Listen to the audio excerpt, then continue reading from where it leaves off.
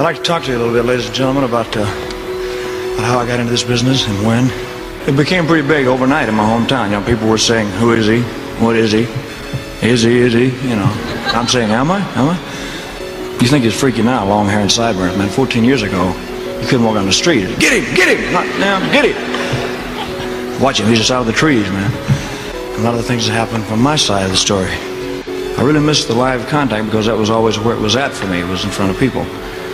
And so the whole idea is to tell you from my side what happened a little bit. That's all.